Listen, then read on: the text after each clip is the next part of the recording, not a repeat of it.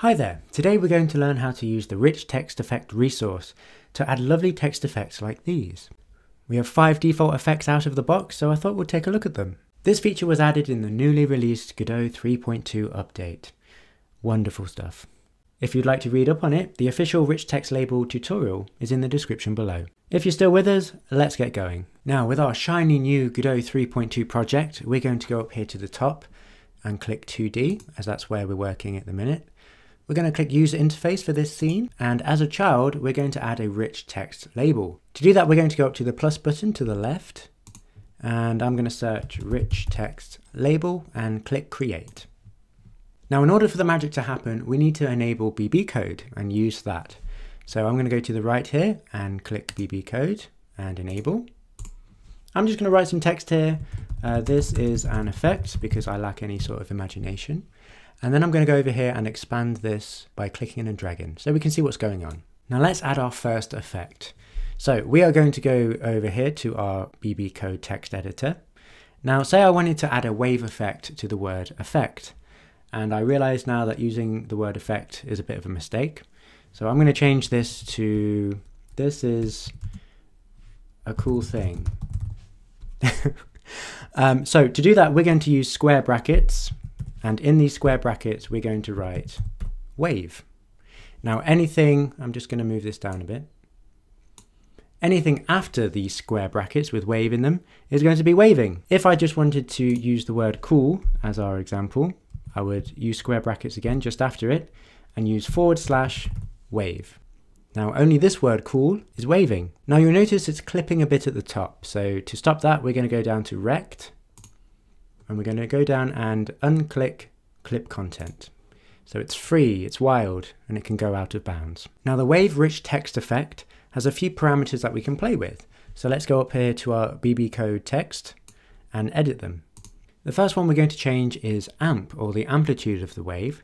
So in our square brackets with wave, I'm going to write amp equals 100. And you can see the amplitude is increased. The other one we can use with wave is frequency, or frec. So after amp, we're going to write FREQ equals 50. Why not? Let's go crazy. It's gone a bit wild there.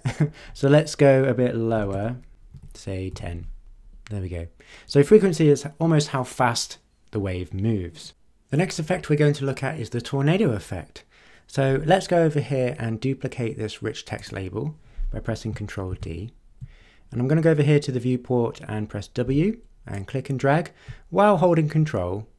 And I'm just going to, just so it's lined up, and move it down. So with this selected, we're going to go to our BB code and we're going to alter this again. Instead of wave, we're going to say, well, let's get rid of all of this and make it tornado. Ooh, that's crazy looking. Let's just make sure that we close this out. So you can see we've got an interesting effect there. Very much like a tornado. Now again, we've got a few parameters that we can change here. The first one is the radius. So again, in our square brackets with tornado, I'm going to write radius equals, I don't know, 40. Why not? The radius is pretty self-evident. It's just how far outside of its origin it goes. Let's just rein that in a little bit. Okay, to 15. The next one is the frequency again. So FREQ equals 20. That's how fast it goes. That's pretty cool. Let's take a look at the shake effect. Again, we're going to go over here, we're going to duplicate, and we're going to move this down just so we can see what's going on, to BB code. And we're going to change this to shake. Ooh, that is very shaky. Again, we're going to close it out with our / shake. Let's play with some parameters. So again, in our square brackets, the first one is rate. Rate equals, well, how fast the thing shakes. So we're going to put it as 10. Pretty shaky, pretty shaky. 100, even more so. The second parameter is level. Level equals 50. And that's how far apart the letters actually shake. It's a little bit wild. I can't actually read that word. So we can just put this at 15 or something. Now let's take a look at the fade effect. We'll go over here, we'll duplicate. I'm actually going to move it up here just for a change. Look at that. Cool. So in our BB code, again, we're going to take away all of this and put fade. Ooh. Now, just on the word cool, you can't really see much going on. You can see a bit of fading here. So let's alter some of these parameters. The first one is start. Now this is where the fade starts, okay? So if we put this equal to 0, it starts at the 0 letter of this word. If we put it to 2, it starts at the second, or even third, sorry, and so on. So we're just going to keep it as 0 because we want the cool to start fading very quickly. The next one is length, and this controls over how many letters the fade takes place.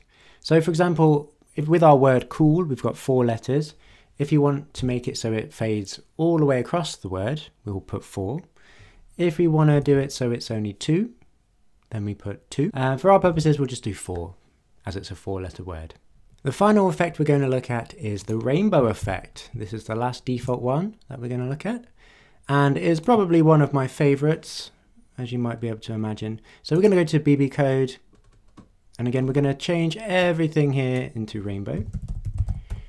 Look at that beautiful thing, and we're going to close it off there. The first parameter we're going to add is again frequency, and this is the number of rainbow cycles per second.